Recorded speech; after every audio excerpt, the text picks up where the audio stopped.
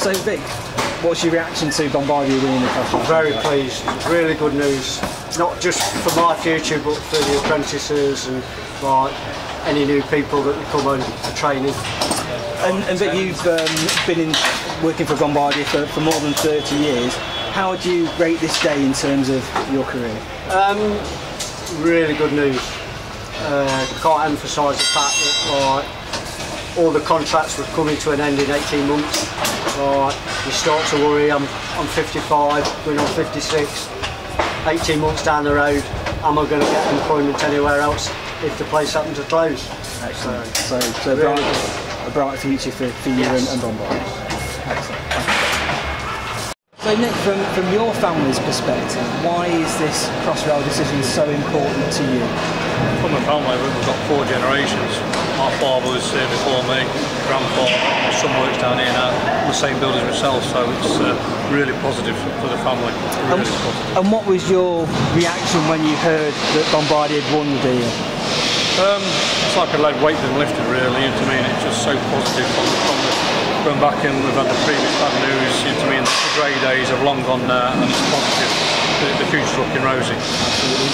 And Kane is more or less at the start of his Bombardier career. Are you pleased that now he's got a future? Very much so. He just bought his first house, so obviously he's looking for money, he's looking for security, so that's really positive. It's for my son I'm more pleased. But for everybody who works, I know all my friends, but for my son it's really pleasing. Excellent. Thank you very much, Nick. Okay, Paul, so you're the production manager for this section. What does this mean to the lads, and what does it mean for morale? Well, for morale, if we start with morale, it's absolutely great. You know, the news today that we've been called over and sort of told the great news. So for morale, it's absolutely brilliant. For the people, again, you know, it's really good. It's great news. It's longevity of work, really. And I mean, from your perspective personally, what was your reaction when you heard the news? Grace, I might see my retirement down soon. So that was it for me, really. You know, just getting that longevity of employment. Fantastic. And you've injured your hand. If you hold that up to the camera, do you feel like getting better now that you've won the contract? Since I've heard this morning, I've been and had the plaster cast off because it feels that good. Brilliant stuff. Thank you very much indeed, Paul. Cheers. Great day today. Yeah, fantastic day. Really, really superb. And you know what I want to make very clear is that the workforce and the management have won this contract. You know, they've fought off stiff competition, but they've won the contract. Obviously, sort of 3 years on from Townsend, a lot of water passed under the bridge, and there's a lot of events. Would you say that had any impact or helped raise the importance of Bombardier? Well, I think, you know, when you talk to the management here, they will say that they learned from Siemens. They didn't allow that to step in their way of wanting to secure a lot of orders. They've won other orders. I mean, I know this is a real big order, but they've won other orders during the process too.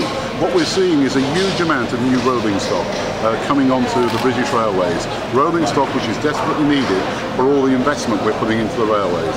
We will be investing over the next 5 years £38 billion through Network Rail on our infrastructure. So that's very important. Part of that £38 billion are the new trains that we're ordering today, that we've ordered, that are being built over there. The Southern, which are fantastic trains there, so they're going out there now on the transport system, and also obviously Crossrail, which was a very big order. Absolutely. I mean, to secure a real long-term future for train building in Bombardier, as you say, there might be opportunities, you know, going forward, you know, with the electrification. Would you expect or hope that Bombardier puts itself forward for these to really make sure that train building is long? Well, look, I as a local member of Parliament knew how disappointed people were with the Siemens announcement, and I understood that. But what I think the government is showing is that we are investing heavily in the railways. We're probably investing more in the railways today than we've ever invested over the last few generations. So there are plenty of opportunities. There's a lot of electrification going on. There's 880 miles of electrification planned they need new rolling stock. So there should be plenty of opportunities. And very last question, is the HS2 college coming to Derby? Well, everybody is making a bid. I had 3 bids this morning during questions in the House of Commons for the HS2 college. What I think it is important is that HS2 is there to serve the whole of the country, and it is to make sure we got those connections and capacity.